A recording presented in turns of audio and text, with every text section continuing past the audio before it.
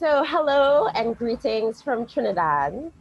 My name is Ainka Granderson, and I'm Senior Technical Officer and Resilience Lead at the Caribbean Natural Resources Institute, CANARI.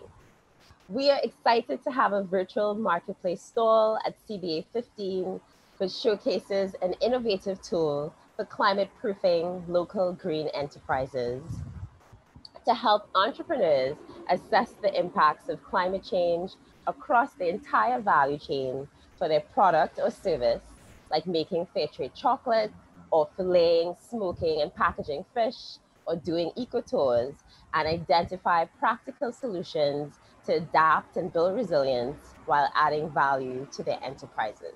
Why focus on climate proofing enterprises? Well, local community, micro and small enterprises, including those in the informal sector, are an important source of household income and are a key part of the local economy and livelihoods.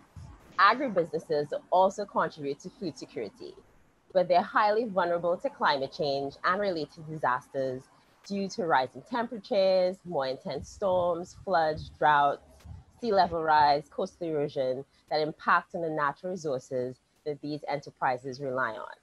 So reducing these potential impacts on these enterprises while adding value to their products and services to improve their bottom line, we see as a key means to help build the resilience of local communities and their livelihoods.